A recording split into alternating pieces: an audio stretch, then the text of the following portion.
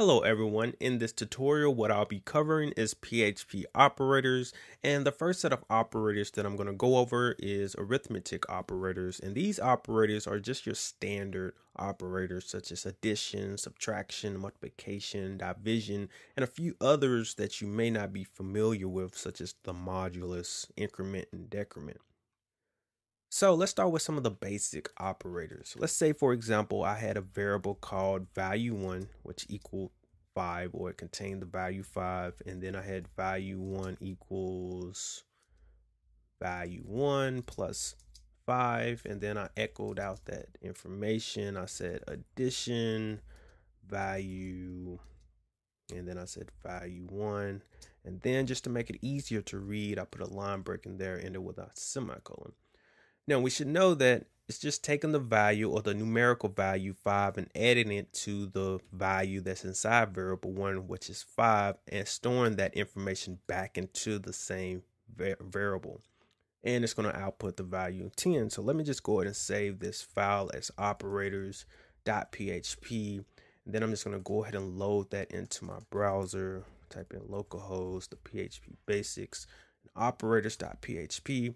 And as we can see, it displays the value 10. Very straightforward. Again, subtraction, multiplication, and division work similar. So nothing really complicated here. So let's just go ahead and get to the others that you may not be familiar with, such as the modulus. Now the modulus, the way you use that, the symbol for that is the percent sign.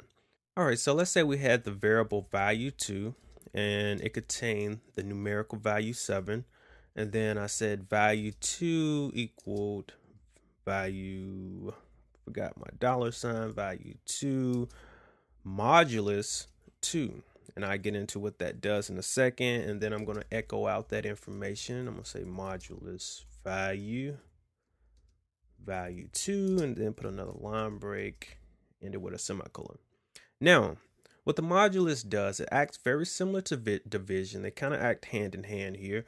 What's happening here is the number that's been stored in value 2 is the remainder of what's left over when 7 is divided by 2. So we know that 2 goes into 7 3 times, but we have a remainder of 1 left over. So that's the number that's been stored in value 2. So it's very similar to division, but it's just taking the number that's left over. So that should be not too complicated to remember.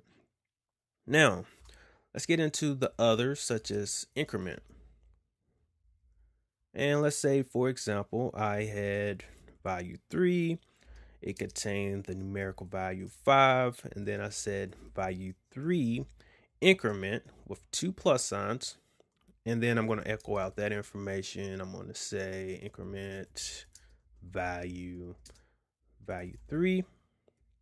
Put another line break, end it with a semicolon. Now, what's happening here with the increment is very simple. All it's doing is incrementing the value that's in the variable value 3 by 1. So since it contained the value 5, when I increment it, now it's going to contain the value 6. So if it contained 100, when I increment it, it's going to contain the value 101. So let me just go ahead and save this. Remember that the modulus should display 1 for value 2, and for the increment, we should have the value 6 be displayed. So let me just refresh my browser, and as you can see, we have 1 and 6. And the last arithmetic operator that I'm going to go over here is decrement.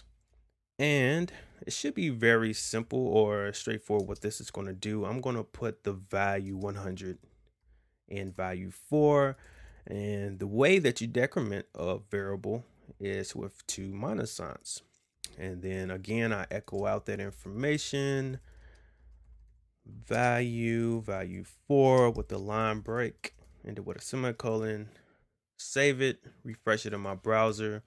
And again, when we decrement 100, we decrement it by 1. So we get the value 99 stored in value 4. Very simple. Now, the next set of operators that we're going to talk about are the assignment operators. All right, so the first assignment operator that I'm going to discuss is the equal sign. So let's say we had a variable called a, and the the variable A contained the numerical value 6, and then we had the variable B, and it contained the variable 4. And then we said the variable A is assigned the variable or assign the value that's inside the variable B. So it should be obvious what's happening here. A is now going to contain the value that's in the variable B, which is 4. So if I echoed out that information, I said A now contains A, and end it with a semicolon, save it, refresh my browser, and now it's 4. Very simple. Now, the other assignment operators we have, let's say, for example, I said the variable A plus or equals the variable B. What that is doing is, or what that is the same as, is A, or the variable A, $A equals, or it's assigned the variable A plus the variable B. So it's just a short way of writing it. I normally don't do this, but this is a shorter way to do it. But once you get used to seeing it this way, it should be very easy to spot that. So again, that's the same as just writing A equals A plus B. And obviously we probably have, as you probably have guessed, A minus equals B. I'm having a hard time typing here, but in a way that's the same thing as A equals A minus B. And you can do this with the division and the multiplication and the modulus and other assignment operators as well.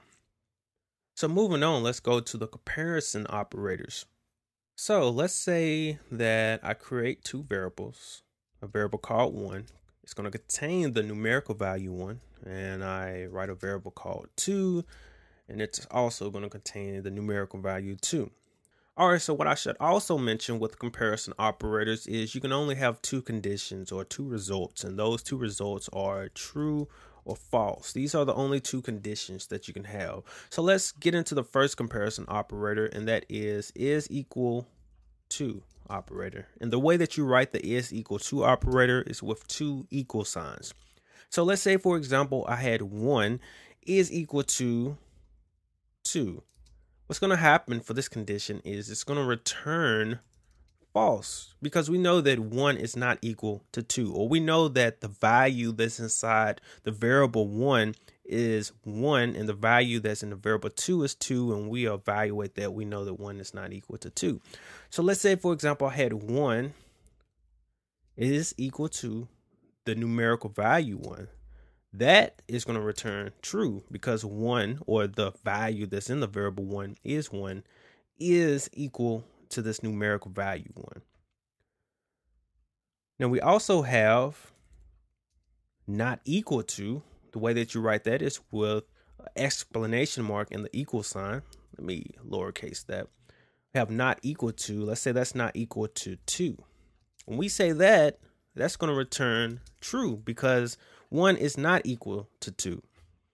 And we can also write not equal to using the less than sign and the greater than sign, and write 2 there. And again, that's going to return true. And again, this is the way you write is not equal to. So let me just go ahead and put that in comments up here.